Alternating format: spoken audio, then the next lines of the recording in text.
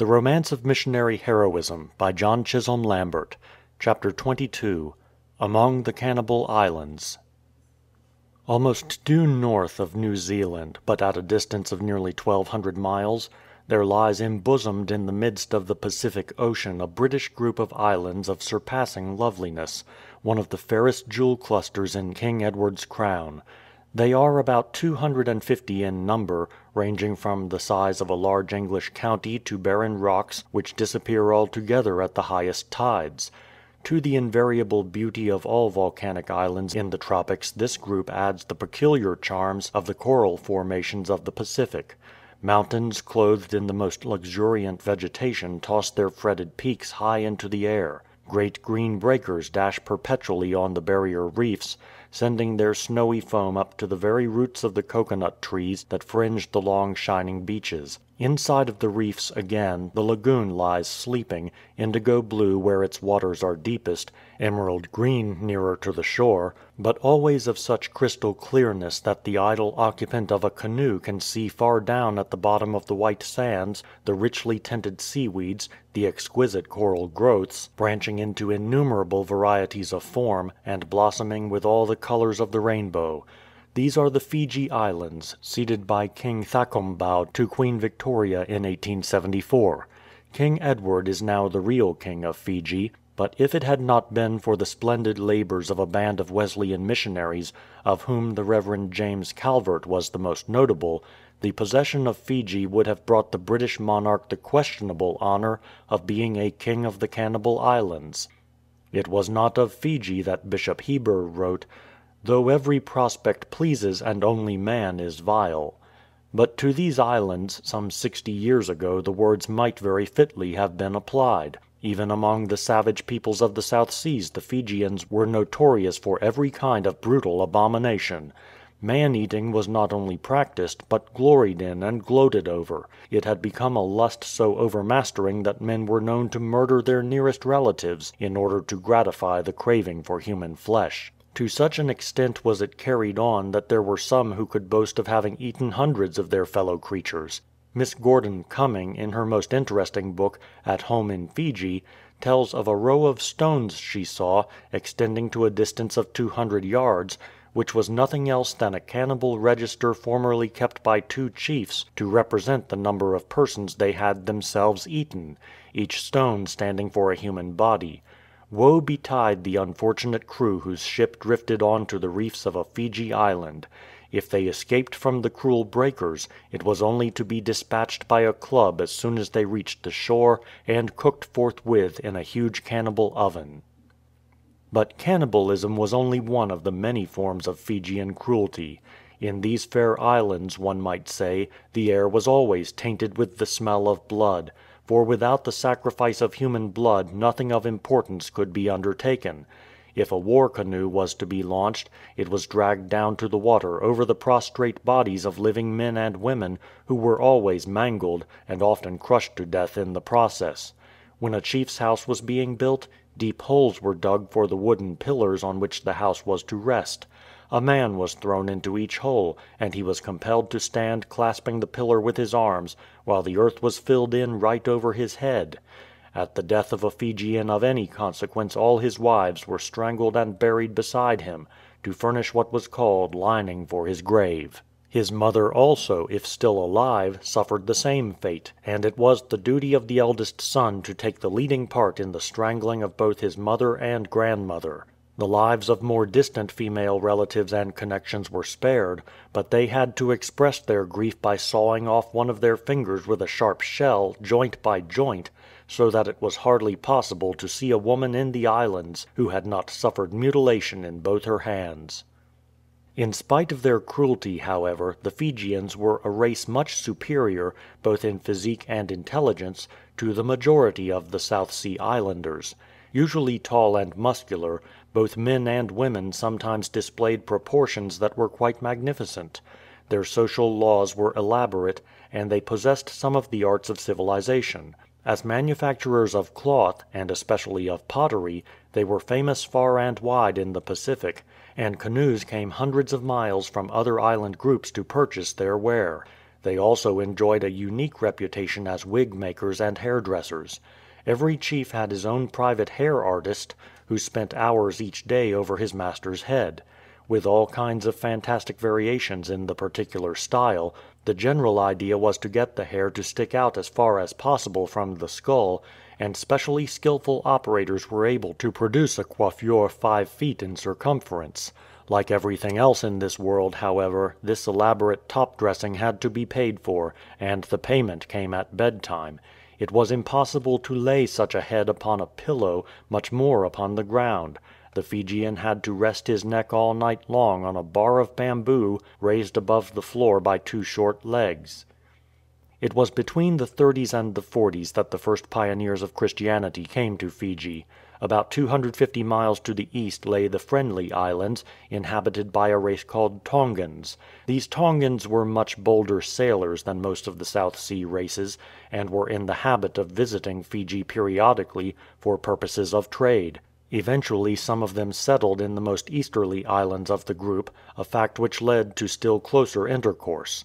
In the Friendly Islands the Wesleyan missionaries had met with remarkable success.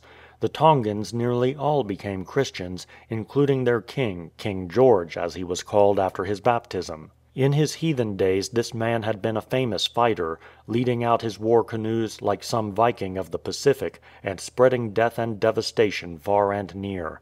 Now that he was a Christian he was no less zealous in seeking to spread the gospel of peace. Both he and his people were especially anxious that Christianity should be carried to Fiji, and they persuaded the Wesleyans to make the attempt. The Reverend James Calvert was among the pioneers in this dangerous enterprise, the only one who was spared to see the marvelous transformation which passed over the archipelago within the course of a single generation, and can only be compared to the transition that takes place within a single hour in those same tropical regions from the darkness of the night to the glory of the morning.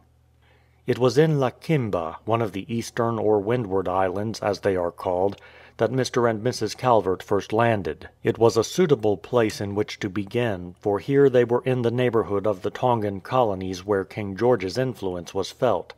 All the same, they were subjected to a great deal of unkindness, and had to face constant dangers and hardships, especially as Mr. Calvert's district covered not Lakemba only, but 24 surrounding islands. Many days and nights had to be spent on the ocean in frail canoes. Many an anxious hour Mrs. Calvert had in Lakemba, alone in the midst of fierce savages, thinking too of her absent husband, who might be battling with the storm in a sea full of coral reefs, or standing unarmed in the midst of a throng of excited cannibals. After some years of labour in their first sphere, it was decided that the Calverts should leave the eastern outskirts of the archipelago and make for the very citadel of Fijian heathenism and savagery. In the island of Bau, which lies near the heart of the whole group, there lived at that time an old king called Tanoa, one of the most ferocious of man-eaters, and his son Thakombau, a prince of almost gigantic size and at the same time of unusual intelligence and character. Both the king of Bau and his son were celebrated warriors. In case of need they could summon to their banner many scores of war canoes, and their power to strike was felt all over Fiji. Thakombau was capable of mildness, but with Tanoa bloodthirstiness had become a kind of mania. When he went forth in his huge sailing canoe to demand tribute from surrounding islands, nothing delighted him so much as to exact little children and to sail back to harbour with their bodies dangling from his yard arms. Once a near kinsman had offended him, and though the culprit begged his pardon most humbly, Tanoa only responded by cutting off the arm of the poor wretch at the elbow and drinking the warm blood as it flowed. Next he cooked the arm and ate it in the presence of his victim, and finally had him cut to pieces limb by limb. He was no more merciful to his own children than to those of other people, and on one occasion compelled one of his sons to club a younger brother to death. With characteristic courage the Wesleyan missionaries determined to strike at the very centre of Fijian cruelty, for they knew that if heathenism could be cast down in Bau, the effects of its downfall would be felt in every island of the archipelago. On Bau itself Tanoa would by no means permit them to settle, nor would he allow any Christian services to be held in that island. He made no objections, however, to Mr. Calvert's building a house on an islet called Viwa, which is separated from Bau by only 2 miles of water, and he was quite willing to receive personal visits. Mr. Calvert had many a conversation with the old king and his son. On Tanoa he made not the slightest impression, but over Thakombau he gradually gained an influence which was to lead in due course both to the Christianization of the Fiji Islands and to their incorporation in Britain's worldwide empire. But it was Mrs. Calvert, not her husband, who gained the first victory in the fight. Hospitality was a thing on which King Tanoa prided himself, and he never failed to entertain important guests with a banquet of human flesh. If enemies could be secured for the table, so much the better, but if not, he had no hesitation in sacrificing his own subjects. On one occasion a party of envoys from a piratical tribe had come to Bau to offer the king a share of their spoil by way of tribute. At once a hunting party was sent out under the leadership of Ngavindi, a notable chief, which soon returned with 14 captures, all women, woman being considered an even greater delicacy than man. In those days the fishing in Fiji was nearly all done by the gentler sex, and these unfortunates were wading in the sea with their nets when the hunters sighted them. Creeping up with his men under the cover of a fringe of mangrove bushes which ran along the shore, Ngavindi dashed suddenly into the water, and seized the screaming women, who knew only too well what sort of fate awaited them. Word of the occurrence came to Viwa almost immediately. Mr. Calvert was absent at the time on one of his numerous expeditions, but his wife and another lady who was with her resolved to do what they could to save the doomed wretches. They jumped into a canoe and paddled hastily across the strait. Before they reached the shore the din of the death drums told them that the work of butchery had already begun. Every moment was precious now, and when they got to land they took to their heels and ran towards the king's house. By the laws of Bau no woman was at liberty to cross Tanoa's threshold on pain of her life, unless he sent for her, but these 2 ladies thought nothing of their own danger. They rushed headlong into the king's presence, and with arms outstretched besought him to spare the remaining victims. The very boldness of their action made it successful. Tanoa seemed quite dumbfounded by their audacity, but he at once ordered the work of slaughter to cease. 9 of the poor women had already been killed and carried off to the ovens, but the remaining 5 were immediately set at liberty. There was another custom not less cruel than cannibalism, and even more difficult to uproot, since it was deeply intertwined with the religious idea of the people, and especially with their thoughts about the future life. This was the practice already referred to of strangling a man's wives and even his mother on the occasion of his funeral, so that their spirits might accompany him into the invisible world. As King Tanoa was an old man whose end seemed to be drawing near, the prospect of his death and what might happen in connection with it gave Mr. Calvert the deepest concern. He knew that if Fijian usage was adhered to, the departure of so great a chieftain from the world was sure to be attended by a wholesale immolation of his womenfolk. He also saw that if the practice could be broken down at Tanoa's obsequies, a deadly blow would be struck at such abominations. He therefore visited Thakombau, the heir apparent, again and again, and urged him by every consideration in his power to abandon the idea of slaughtering his father's wives. He tried to appeal to his better feelings. He promised to give him a very handsome present if he would refrain from blood. He even went so far as to offer to cut off his own finger, after the Fijian fashion of mourning, if the women might be spared. But though Thakombau was evidently impressed by Mr. Calvert's pleadings, he would give no assurance, and Mr. Calvert learned afterwards that all the while Tanoa himself had been privately instructing his son that his wives must on no account be kept from accompanying him on his journey into the unseen. The old king's death took place rather suddenly in the end, and on this occasion too Mr. Calvert happened to be absent on duty in a distant island, so that it fell to a younger missionary, Mr. Watsford, to take action. As soon as he heard of the death, he made for Bau with all possible haste. Within Tanoa's house and in the very presence of the corpse, the work of massacre had begun. 2 wives were lying dead, and a third had been summoned when the missionary burst in. When Thakombau saw him enter, he became greatly excited, and trembling from head to foot he cried out, "What about it, Mr. Watsford?" "Refrain, sir," Mr. Watsford exclaimed, speaking with great difficulty, for his emotions almost overpowered him. "Refrain, that is plenty, 2 are dead." But though Thakombau was moved, he would not yield. "They are not many?" he said. "Only 5. But for you missionaries, many more would have accompanied my father." And so the other 3 victims were brought in, newly bathed, anointed with oil, dressed in their best as if going to a joyous feast. And there, in the very presence of the white man as he kept pleading for their lives, they were put to death in the usual way. They were made to kneel down on the floor, a cord was fastened round their necks, and this cord was gradually drawn tighter and tighter till life was extinct. But though King Thakombau had not the courage at this time to defy the ancient traditions of his people, the influence of a higher teaching had been slowly telling upon him, and the day dawn in Fiji was about to begin. Soon after Tanoa's funeral a Bao chief died, and Mr. Calvert was able in this case to persuade Thakombau to forbid any sacrifice of the women of the house. The usual preparations for murder had already been made, and the royal command gave great offence to many.